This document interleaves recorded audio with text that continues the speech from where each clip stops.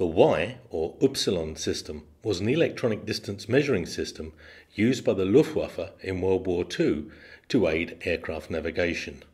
Yeah. And so was the name FuG16 ZY, Z for Zielflug, and Y for another type, I tell you. With this system, you can give the ground station where you are in the distance. In a previous video, we showed you the FuG16 ZY, or ZY, and we touched on its important role in Luftwaffe fighter group navigation. But we only covered the method of operation of the electronic distance ranging system in broad terms. In this video, we're going to look at the Y-Geräte, or Y device, in more detail and show you a demonstration of a Y station in simulated operation. If you want to learn more about the Y method of distance measurement, we've included a link in the text below this video to a good source for further reading. But if you want to learn the history of the Y-beam system and where it stands in the Battle of the Beams during the early years of the Second World War, then there is no better guide than R.V.Jones's classic Most Secret War. By the winter of 1940, British electronic countermeasures had rendered the standard X-beam navigation system virtually useless. At best, they could only be used against targets in southern England close to the Channel coast. Deep penetration raids to the industrial centres in the Midlands and further north were impossible with the compromised Wotan I X-beam system. Although the new Y-method beam system was a response to countermeasure activity, Britain's scientific intelligence had learned of Germany's development of the Y-method of electronic beam measurement as early as November 1939 via the Oslo Report, and pre-flight development of the system had already occurred in Rechlin, north of Berlin, as early as 1938, many months before the start of the war. The Y system was one of the critical new technologies described in the Oslo Report, in which an anonymous author reported the principal details of a night fighter radio measuring system, later called the Y device. The identity of the author was revealed in 1989 as German mathematician and physicist and committed anti-Nazi Hans Ferdinand Mayer, at the time employed by Siemens and Halske. The Oslo Report was found in the British legation in Oslo on the 5th of November 1939. The anonymous document revealed several secret objectives of Germany's military research, but in particular it revealed the distance measuring equipment soon to be called the Y device. Hans Mayer's detailed report even delivered the formula for calculating the phase angle, the key to unlocking the Y method. When we talk about the beams, was this the last system was the measurement, the distance measurement by electric. How it works?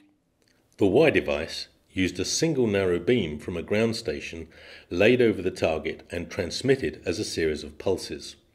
A transponder on board the aircraft received the beam signal and immediately retransmitted the signal back to the original station. By analysing the phase difference between the outgoing and incoming signals, the distance to the plane could be calculated with impressive accuracy. The aircraft was not required to fly the beam, as with earlier systems. Ground controllers would plot the position of the aircraft and give direct instructions over the radio to the pilot to correct his position.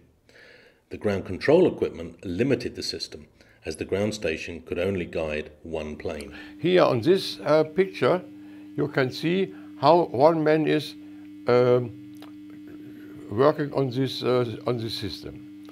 And I have made only demonstration model because such a complete system is not available anywhere. Yeah. So, how it works? Here we have a transmitter. This transmitter sends a signal to the aircraft, but also on this wave. And from the aircraft comes back the signal, yeah, by a transponder, and what's received in this receiver. And from this receiver, also the signal goes on this tube. So, but there was there was a difference from to the sea, to the plane, back to the ground station. And this difference is shown here on two beams. They are not together, so they out. Now you can see the two lines, and I have to put the two lines together in kilometers and fine with this. Now I can look in the table where it's D and 0, 5. And from this table I can look how is the distance to the aircraft. This is a typical method to measurement the distance. The Y-device system was also used to locate and guide German fighter planes intercepting Allied bombers. The system could establish the direction and distance, thus location of a fighter, and use the same radio signal for two-way voice communications. Usually, only one fighter in a group was fitted with the ZY system, known as the Y-fighter, and it was specially painted so that it could be seen easily and followed by other aircraft in the group. The usual control range was up to 250 kilometers, depending on the aircraft's altitude. Dieter points out the two antennas the system uses. The one at the top is for normal communications, and the larger whip aerial, usually located underneath the aircraft, was used for distance measurement. The drum-shaped antenna matching boxes can also be seen. The system was used to control fighter groups intercepting Allied bomber streams day or night, and it was sometimes used to direct individual night fighters. As a result of the Oslo Report, the British were ready for this system even before it was used.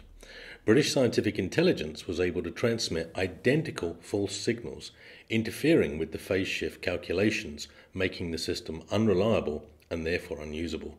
The Luftwaffe gave up using the Y system after only a few minor raids, considering the British too advanced in radio countermeasures, and further development of radio navigation systems was abandoned. That's it for this video. If you want to see more like this, don't forget to subscribe. Until next time, from Dieter and me, bye for now.